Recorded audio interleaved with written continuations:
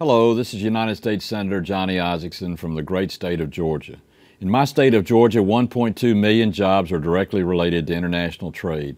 In the last 10 years, Georgia's exports to our trading partners grew by 69%. With the negotiations on trade deals that are ongoing, we expect that to just continue. Next year, the Panama Canal is opening to the largest ships of the 21st century. We're racing in my state to complete the expansion of the Savannah Harbor to accommodate those larger ships bringing goods and services from the rest of the globe to America. This project will make the city of Savannah, the state of Georgia, and the entire Southeast a hub of global imports and exports. But if we don't pass Trade Promotion Authority, we'll risk losing all those goods and services they carry going elsewhere around the world. I'm thrilled the bipartisan Congressional Trade Promotions and Accountability Act is coming to the floor of the Senate. Its passage will help promote American workers and American jobs by setting out clear objectives mandated by Congress that the President must achieve in international trade agreements. The legislation will go for 6 years and require presidents of either party to consult with Congress before final approval of any agreement. Congress still has the final say in approving a trade agreement. And I want to be very clear, this legislation does not guarantee approval of any proposed trade agreement. Every trade agreement will be scrutinized by your representatives and by the senators in Congress.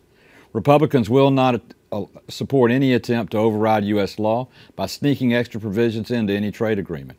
That includes provisions on immigration policies. Trade Promotion Authority does not give any president any new authority to expand immigration or change other laws without the approval of the Congress of the United States. Trade should not be, nor was it ever intended to be, a partisan issue. It's about creating more jobs for the American people and helping hardworking American families. Raising the prosperity of the American people is the best way to raise revenue, while also raising hope and opportunity. This Trade Promotion Authority legislation does precisely that. Fair and open trade promotes more American agriculture, American manufacturing, and American jobs. So many great examples of these benefits of free trade can be found around America and in my home state of Georgia. One example is Caterpillar. Thanks to a favorable trade condition, Caterpillar was able to move part of its overseas manufacturing operation back to the United States of America, including bringing a plant back and hundreds of jobs to my state of Georgia in 2013. That's what Trade Promotion Authority has the potential to do for all of America.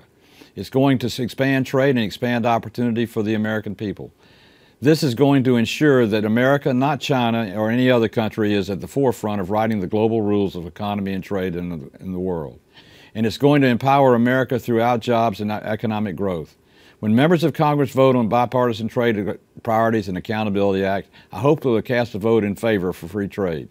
I hope they'll choose innovation over isolation. Promoting trade promotes innovation. Innovation, competition, and hard work are the very attributes that make the American people in the United States the leader on the global stage. We should never fear competition and hard work. America should continue to be the leader we have always been in terms of technology, ingenuity, and trade. Trade Promotion Authority is good for America. It's good for our country, and it's good for our economy. And it's good for the middle-class American families who will reap the benefits of more jobs. Thank you for listening, and God bless the United States of America.